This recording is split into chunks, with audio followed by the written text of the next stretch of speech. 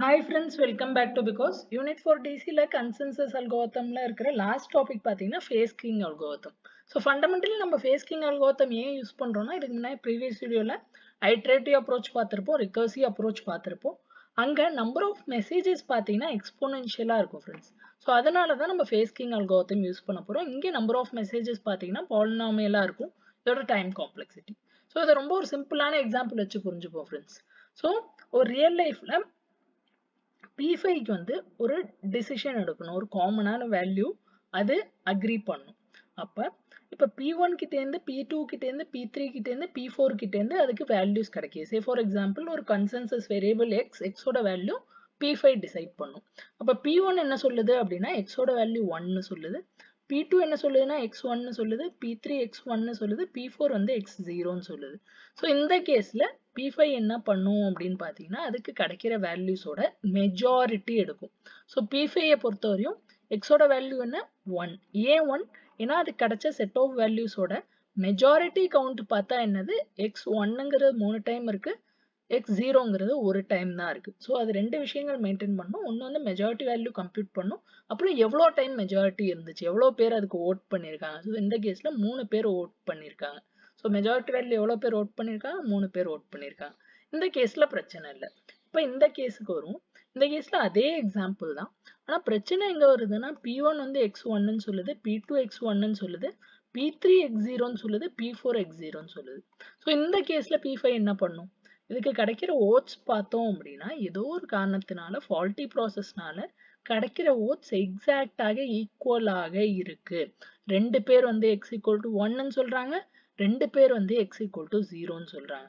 இப்போ P5 குழம்பி போயிடுது. அதுக்கு என்ன டிசிஷன் எடுக்கனே தெரியல. ஏன்னா அது நம்பி இருந்தது இவங்க 4 பேரை, 4 பேர்ல 2 பேர் 1ன்னு சொல்றாங்க, 2 பேர் 0ன்னு சொல்றாங்க. இதுல எது உண்மை எது பொய்ன்னு எப்படி தெரிஞ்சுக்க முடியும்? எதுவும் வாய்ப்பு இல்லை.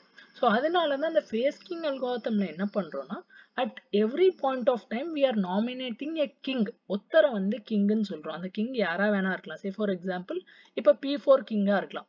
ஸோ ஒரு அல்காரிதமோட எக்ஸிகியூஷன்ல ஒரு ஸ்டெப்ல என் P4 கிங்கா இருக்கலாம். ஸோ எப்போ வந்து இந்த மாதிரி ஈக்குவலா வருதோ, ஸோ ஓட்ஸ் வந்து ஈக்குவலா பிரியுதோ அப்ப நான் யார் பேச்சை கேட்பேன் அப்படின்னு பார்த்தேன்னா கிங்கோட பேச்சை கேட்பேன். கிங் என்ன சொல்லிட்டாரு, x0ன்னு சொல்லிட்டாரு. அப்ப என்னை பொறுத்த வரையும் எக்ஸோட வேல்யூ என்ன 0. இவ்வளவுதான் ஃப்ரெண்ட்ஸ் விஷயம். இவ்வளவுதான் அல்காரிதமே. அது டெக்னிக்கலா பார்க்கும்போது சூடோ கோட் கொஞ்சம் காம்ப்ளிகேட்டடா இருக்கும், ஆனா ஒண்ணுமே இல்லை. ஸோ ரெண்டே ஸ்டெப். முதல் ஸ்டெப்ல என்ன, what ever value I know that is shirt with all the processes. So எனக்கு தெரிஞ்ச வேல்யூ நான் எல்லா ப்ராசஸ் கூடயும் ஷேர் பண்ணிடுவேன். தென் நான் டிசிஷன் ஒரு இடத்துல எடுக்கணும்னா decision is based upon the majority. எப்போ எனக்கு மெஜாரிட்டி கிடைக்காம ஈக்குவல் வேல்யூஸ் கிடைக்குதோ அப்ப I look for the king process. So கிங்கை நம்பி இருக்க, கிங் என்ன சொல்றாரோ அதான் எனக்கு வேத வாக்கு. ஸோ அதை டிபெண்ட் பண்ணி நான் போயிடுவேன். ஸோ இதுல ஓவரால் அல்காரிதம்ல பார்த்தீங்க அப்படின்னா maximum number of failure process எவ்வளோ இருக்கலாம் அப்படின்னா f can be seal of n/4 malicious process இருக்கலாம். So f should be less than seal of n/4 இருக்கணும். தென் number of faces, number of rounds பார்த்தீங்க அப்படின்னா f+1 ஃபேஸஸ் இருக்கும். ஸோ f வேல்யூ எவ்வளோ இருக்கோ f+1 ஃபேஸஸ் இருக்கும். ஒரு ஃபேஸ்லயும் ஃபர்தரா 2 ரவுண்ட் இருக்கும். அவ்வளோதான் ஃப்ரெண்ட்ஸ் அல்காரிதம். ஸோ இப்போ சூடோ கோட் பார்க்கலாம். ஸோ சூடோ கோட்ல ஏன் v என்ன என்னோட consensus value, initial value. f என்ன maximum number of malicious process, அது f எவ்வளோ இருக்கலாம், அதிகபட்சமா n/4 இருக்கலாம். So my f is less than seal of n/4. then each process executes the following f+1 phases. நான் எவ்வளோ டைம் ரன் ஆகும்னு சொன்னேங்க, f+1 டைம். ஸோ ஒரு ப்ராசஸும் f+1 டைம் ரன் பண்ணும். என்ன ரன் பண்ணும்? For phase equal to 1 to f+1னா என்ன, 1ல ஆரம்பிச்சு f+1 வரையும் என்னென்ன பண்ணுன்னு பாருங்க. So first round 1. ரவுண்ட் 1ல என்ன நடக்குது, அதுக்கு தெரிஞ்ச v-யை வந்து எல்லா ப்ராசஸ்க்கும் சென்ட் பண்ணும். இதில் ஏதாவது காம்ப்ளிகேட்டடாக இருக்கா, ஒன்றுமே இல்லை. எனக்கு தெரிஞ்ச வேல்யூ நான் எல்லாருக்கும் சென்ட் பண்ணுறேன். தென் எல்லார்கிட்ட இருந்தும் வேல்யூ கிடைக்கிறதுக்காண்டி வெயிட் பண்ணுறேன். Await value vj from each process pjனா எனக்கு தெரிஞ்சதை நான் எல்லாருக்கும் சென்ட் பண்ணிட்டேன், நீங்கள் உங்களுக்கு தெரிஞ்சதெல்லாம் எனக்கு அனுப்புங்க. ஸோ அதுக்காண்டி நான் வெயிட் பண்ணுறேன். தென் என் மெஜாரிட்டியோட வேல்யூ என்ன, the value among the vj that occurs greater than n/2 times. அப்படின்னா என்ன ஃப்ரெண்ட்ஸ், இப்போ 4 பேர் இருக்காங்கன்னா மெஜாரிட்டினா என்ன, குறைஞ்சபட்சம் 3 பேர் சொல்லணும். That is greater than n/2 ஆக இருந்தால் அதை நான் மெஜாரிட்டி அப்படின்னு நம்புவேன். ஸோ என் மெஜாரிட்டி என்ன, வேல்யூ அமாங் விஜே. விஜே என்ன, எனக்கு கிடைச்ச செட் ஆஃப் வேல்யூஸ். அதில் வந்து எது n/2 டைம்ஸோட அதிகமாக நடக்குதோ அதை வந்து நான் மெஜாரிட்டின்னு எடுப்பேன். எதுவுமே எனக்கு வேல்யூ கிடைக்கலாம் டிஃபால்ட் வேல்யூ எடுத்துப்பேன். தென் இந்த மல்டி வேரியபிள் என்னன்னா number of times that majority occurs. நான் ப்ரீவியஸா சொன்னேன்ல, அது எவ்வளோ டைம் அது நடந்திருக்கு, எவ்வளோ பேர் ஓட்டு போட்டிருக்காங்கிற விஷயம். ஸோ அதான் என்னோட மல்டி வேரியபிள். நெக்ஸ்ட் வந்து ரவுண்ட் 2. ரவுண்ட் 2ல என்ன நடக்கும்? ரவுண்ட் 2ல என்ன நடக்கும் அப்படின்னு பார்த்தீங்கன்னா, ரவுண்ட் 2 நம்ம எதுக்காண்டி யூஸ் பண்றோம்? எப்போ டை பிரேக்கர் வருதோ அந்த கேஸ்ல. ஸோ I equal to ஃபேஸ்னா என்ன அர்த்தம்? இது வந்து யார் எக்ஸிக்யூட் பண்ணுவா அப்படின்னா கிங் ப்ராசஸ் மட்டும் எக்ஸிக்யூட் பண்ணும். யார் அந்த ரவுண்டோட கிங்கோ அவங்க மட்டும். ஸோ யார் ஃபேஸ் கிங்கோ அவங்க மட்டும் எக்ஸிக்யூட் பண்ணுவாங்க. If I equal to face then broadcast majority to all process. அப்படின்னா என்ன அர்த்தம்? என் கிங் யாரோ, கிங் என்ன மெஜாரிட்டி கம்ப்யூட் பண்ணியிருக்காரோ கிங்கோட வேல்யூவை எல்லாருக்கும் அனுப்புறாரு. அனுப்பிச்சதுக்கு அப்புறம் இது வந்து மீதி ப்ராசஸ் பண்ண வேண்டிய வேலை. மீதி ப்ராசஸ்ல என்ன பண்ணும்? It receives tie breaker from my king. King யாரு? P of face. ஸோ ஒரு ப்ராசஸும் tie breaker value. Tie breaker வேல்யூனா என்ன? இந்த கிங்கு சொல்ற டிசிஷனை, கிங்கு சொல்ற தீர்ப்பை ரீட் பண்ணுது. ரீட் பண்ணிட்டு சப்போஸ் அது கம்ப்யூட் பண்ண அந்த MULTயோட வேல்யூ வந்து கிரேட்டர் தேன் n/2 ஆக இருந்தால் ஒன்றும் பிரச்சனையே இல்லை. அது அதோட ஓன் மெஜாரிட்டி எடுத்துக்கலாம். ஸோ இது என்ன கேஸ்? இது வந்து நோ சேஞ்ச் கேஸ். அதுக்கு ஆல்ரெடி கிடைச்ச வேல்யூஸ்லயே மெஜாரிட்டி இருக்கு, பிரச்சனை இல்லை, நோ சேஞ்ச் கேஸ். இது என்ன கேஸ்னா மெஜாரிட்டி இல்லை, ஸோ 50-50 இருக்கு. ஸோ கிடைக்கிற வேல்யூ வந்து எக்ஸாக்டா 50-50. 50 பேர் எஸ்ன்னு சொல்றாங்க, 50 பேர் நோ, இல்லை 50 பேர் 0, 50 பேர் 0 1ன்னு சொல்றாங்க.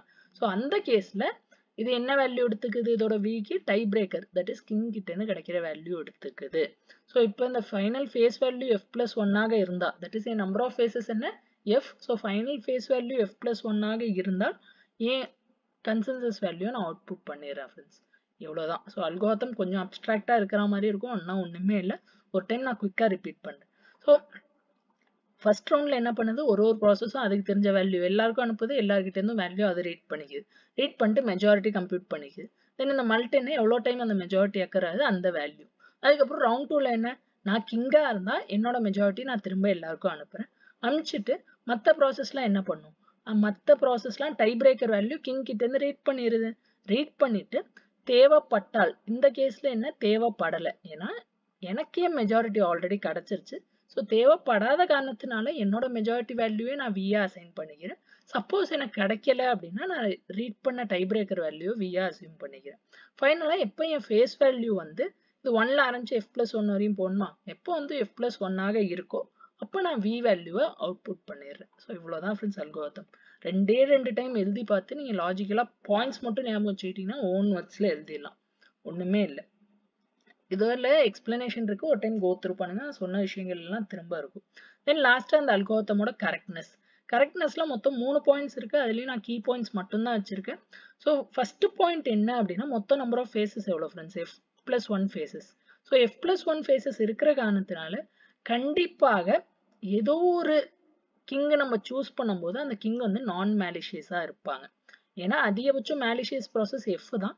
ஸோ f+1 ஃபேஸ் இருக்கிறதுனால இப்போ என் f வேல்யூ 3ன்னு வச்சுக்கோங்களேன் friends. f value 3.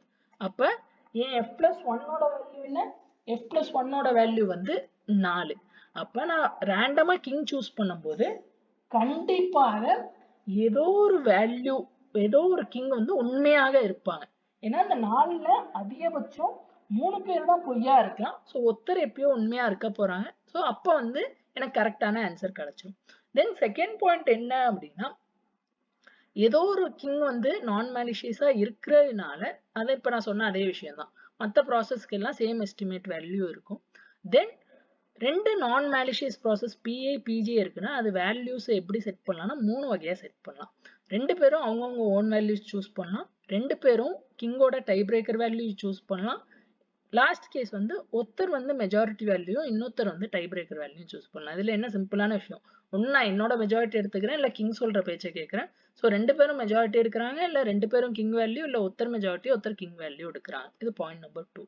Point number 3ல என்னன்னு பார்த்தோம்னா எல்லா நான் malicious ப்ராசஸுக்குமே they have the same consensus value at start of phase k+1 and அந்த phase k+1 முடிகிற வரையும் அந்த வேல்யூ சேமாக தான் இருக்கும் அப்படின்னு சொல்றாங்க. தட் இஸ் அதோட அந்த v வேல்யூ அந்த ஃபேஸ் k+1 ஸ்டார்ட் ஆகும்போதும் சரி, அந்த ஃபேஸ் முடியும் போதும் சரி, அந்த வேல்யூ எக்ஸாக்ட்டாக சேமாக தான் இருக்கும் அப்படின்னு சொல்றாங்க. ஸோ இதுக்கான ப்ரூஃப் இங்க குடுத்திருக்காங்க.